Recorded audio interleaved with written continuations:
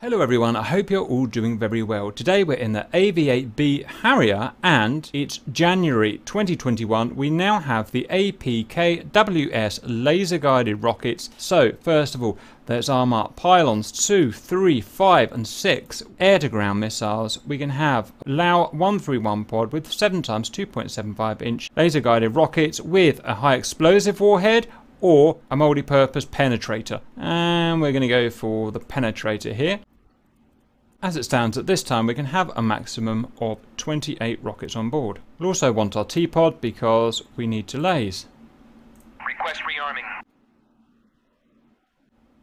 We'll want to set up the laser code for these rockets. Right shift and kilo. We can see the APKWS laser code there, currently 1688. That's no good because I need to deconflict from RC, who is on that code. So I'm going to press left shift, left alt, and 1, 2, or 3 to change the digits. Left shift, left alt, and 1 to change this digit here. And I would like a 5. I'll be on 5088.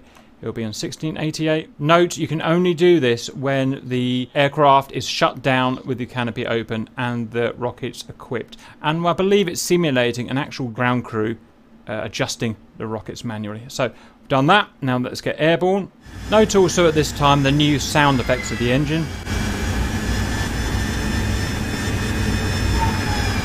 First of all, a quick refresher of the buttons that we're going to be pushing. So to aim the T-pod about, TDC, forward, aft, left and right. To enable slowing of the T-pod, a double press of sensor select down twice. Sensor select aft to bring up the LST to allow us to change the laser PRF on the T-pod and to fire the rocket bomb pickle. So, master arm on, air to ground mode, main menu, stall screen. Note also an update to the text.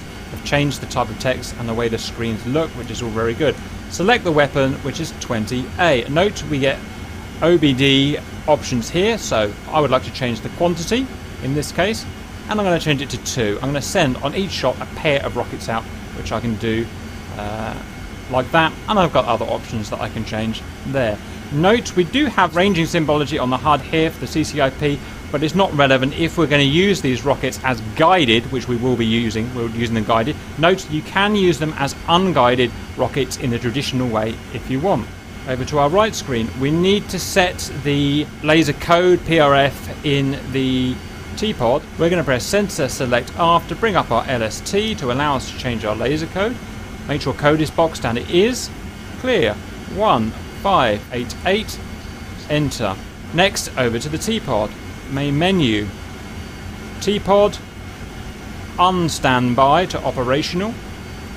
Arm it. Set the laser to laser. We're now going to double push sensor select down. 1, 2. We can now use the slew keys as we saw earlier to find the bad guys.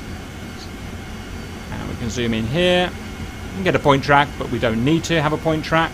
Note, we can confirm our laser code entry here of 1588. We're going to fire the laser and we can just leave it on for all the time that we're firing the rocket and then turn it off. Afterwards, a quick look in the HUD symbology. Flashing L, the laser is designating ready to fire. Mode, GCIP, 28 rockets ready to fire, and our currently selected target is 3.8 miles. All we're going to do now is press bomb pickle. 2 rockets away. These rockets are pretty powerful and will kill more or less anything they hit due to their accuracy, but if going after a large tank, a main battle tank, it's often a good idea to send 2 out like this. Both hit. Just for the fun, to quickly prove it to ourselves that it wasn't a fluke. Quickly over to another target.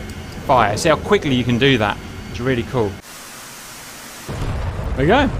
That's the APKWS for the Harrier Jan 2021. Really easy to use, really effective, really good fun. I hope that was useful and see you later.